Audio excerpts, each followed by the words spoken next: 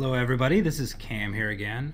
So now I'm going to be talking to you all about going deeper into the coding side of things using the JavaScript API. So I think the best place to start would be the developer portal that we were at earlier and the JavaScript API section of that. You can see the URL right here, and everything related to the JavaScript API can be found at this site, and it's really a valuable resource. So you can see right away what I'd recommend doing is going to the API reference. The API reference gives you documentation on everything there is to know about the JavaScript API. So for example, something you will surely use if you get into the coding side of things is the map module of the JavaScript API.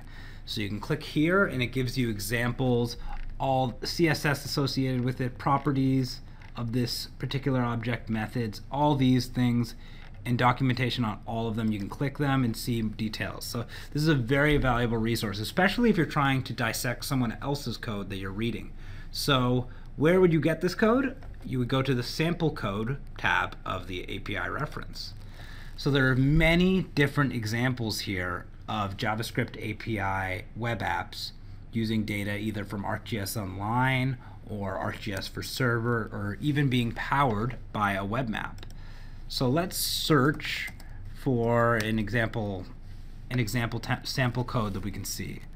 So I'm going to select, well, for now I'm just going to look at this one, a dynamic map service to the map. So it's a very simple example. So you can see it gives you a description of what you're looking at, the code required, which is very short in this case, and then you have three options at the top. View a live sample, download as a zip file, or explore in the sandbox. I'm going to click the third option here. So exploring in the sandbox is actually really great. What you get is you can see the actual web map in the right pane, and in the left pane you have all the source code. And what you can do is you can go into the source code and edit things as you see fit, and those changes will be reflected in the map once you click the run button. So say I'm going to do something very simple. Let's add 10 pixels of padding on the CSS. So we change that, click run, and now you can see there's a little bit of padding. You can see the scroll bar is added. But essentially, the idea is you can add JavaScript into this left pane, and all the changes are going to be reflected. You can see the errors that you're going to encounter in the right pane. So it gives you a dynamic experience right inside the browser, and it's very useful. Alright, so earlier we were discussing, when we were looking at our web map, how you could plug this into different templates. So we click the share button, it says make a web application. And this is all great. But what you can do on top of this, we click one of these templates and we could click publish, or we can actually download that. So let's download one right now, this Chrome Twitter template.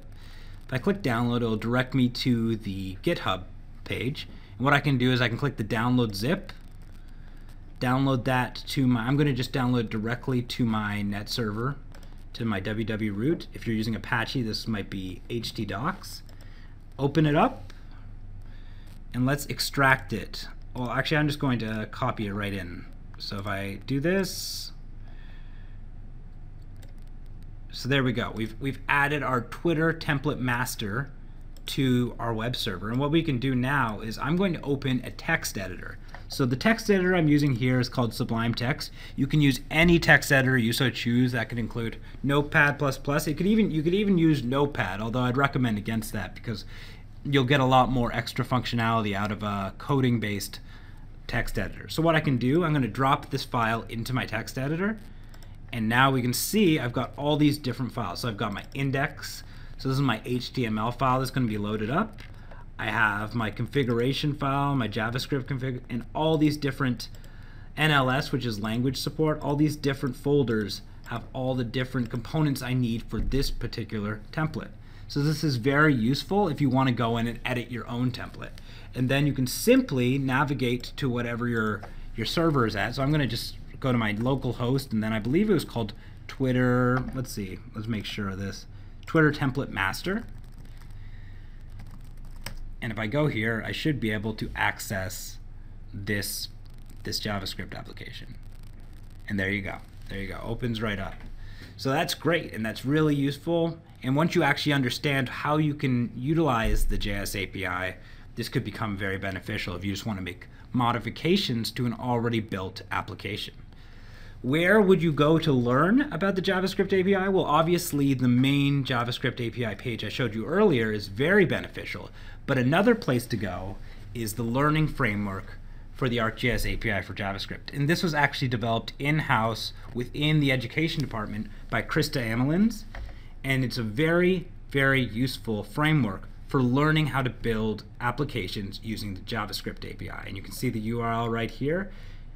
So navigate to there, and you see there's many different lessons you can go into. So I'll open one up. This is just a very simple, creating a simple web app. Or start lesson, and let's just start it right up. Click Start Lesson. And you can see it's actually somewhat similar to what we were looking at before in the Sandbox environment.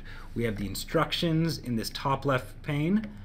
The bottom left pane, we have the code editor, and then the right, we have the actual display of that code. So I'm going to go to a later step in this so you can actually see something in this right pane. And this should load up a map in this right, there you go. So now you can see there's a map centered on New Brunswick, and the same things I said earlier about the coding pane. If you make edits to this coding pane, those will be reflected in the window on the right. So this is a very useful way to learn, and if you're new to the JavaScript API, I would highly recommend going down this path.